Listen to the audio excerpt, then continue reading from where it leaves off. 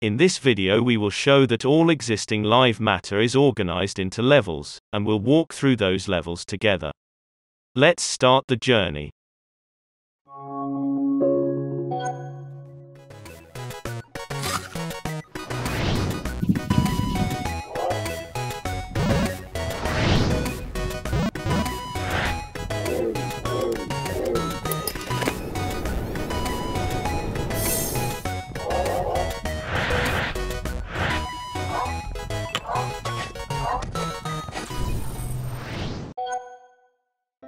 Ancient Greeks supposed that all matter consists of atoms, indivisible parts. Every building, tree, or tool was supposed to consist of the same smallest unit. So all things were considered to have the same building block in their origin. But then scientists discovered neutrons, protons, and electrons, and those atoms turned out to be divisible. And even more, they turned out to have different structures. That concept also lived for a particular time. It took quite a lot of time to adjust our knowledge systems and get used to this idea. Now we know that the atom is not only divisible, but it even has a complex structure. And the elements which make an atom also have the complex interaction principles and properties. Now we have complex particle classifications like quarks, leptons, or bosons. New tools always give new resolutions, and that process seems never to stop. For our educational system, let's stick to classic atomic models of Rutherford and Schrödinger and consider the atom to be the smallest part of the matter, which consists of the nucleus and a bunch of electrons flying around it. Atoms stick to different kinds of other atoms, making various shapes and forms, which we know as molecules. There are small molecules, like water molecule, which consists of just 3 atoms. And there are also huge molecules like DNA, which consist of millions of atoms.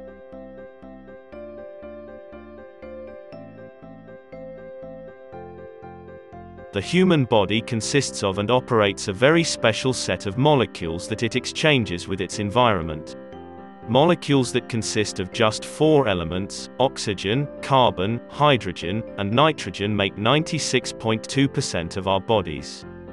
8 lesser elements, calcium, phosphorus, potassium, sulfur, sodium, chlorine, magnesium and iron, make another 3.6%. Another 14 trace elements are present in tiny amounts and make 0.2%. Our bodies mostly consist of water and organic molecules. We call the molecule organic if it is formed by different elements attached to the carbon element.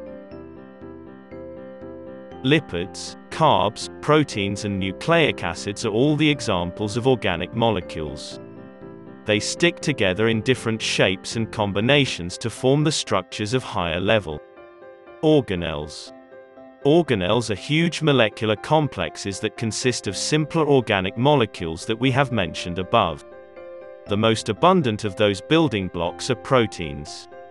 Using simpler organic molecules, cells can generate about 100,000 different types of proteins for their own purposes. Lipids are mostly used to build the membranes of cells, mitochondria and various vesicle organelles. Those membranes also have insertions of different kinds of carbs and proteins.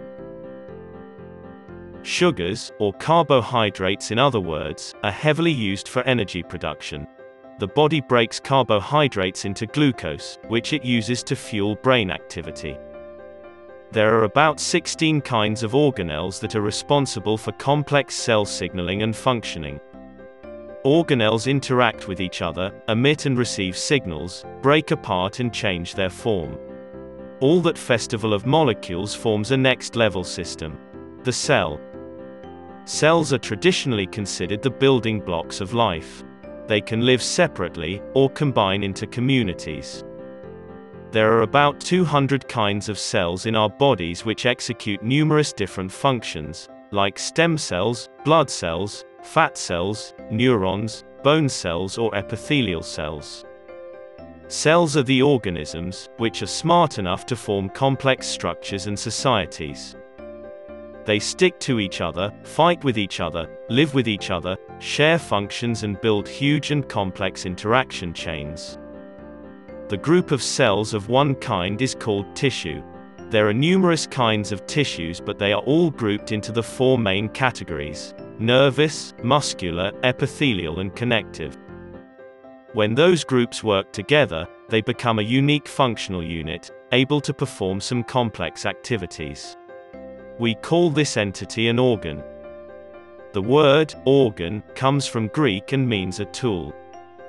If we count all repeating organs, like bones, nerves, and arteries, only once, there would be about 78 types of organs in a human body. Each organ performs its little circle of activities. But together, by forming groups, they perform functions that could not be done by any organ alone. Those groups are organ systems. Each system performs vital life functions that are similar within all species.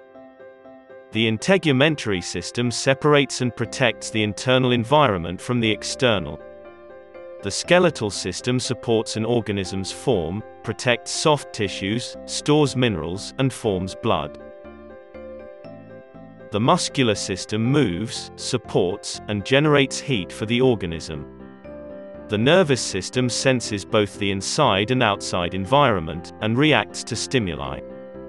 The endocrine system directs long-term changes in the operation of an organism. The digestive system turns food into nutrients, and excretes the waste. The cardiovascular system distributes nutrients, wastes, and gases to and from the cells. The lymphatic system defends our organism against infection. The respiratory system saturates our blood with oxygen. The urinary system eliminates excess water, wastes, and salts, controls pH and blood pressure. Those organ systems working together form a beautifully orchestrated system of higher level that we name an organism. Dissecting organisms gave name to anatomy, which means dissection in Greek. But if you think that human is a crown of evolution, you must be wrong. Every one of us connects to a community, which is a system itself. Same as all organisms have their metabolic cycles, the human community has its dynamics. Interhuman systems have complex subsystems of signaling and homeostasis. We have order and patterns in our relationships and activities like playing, fighting, mating, and working. If you thought that the community is a crown of evolution, you are wrong the second time. Communities themselves can form higher structures of enormous complexity. Those structures are ideas. At this level, we have corporations, religions, governments, fandoms, economies, and markets. Today we have a new variable in this equation, a silicon form of life. The computer. Together with carbon forms of life, it makes energies flow in different patterns than we were accustomed to for generations. And it changes the form of nearly all of ideas imaginable before.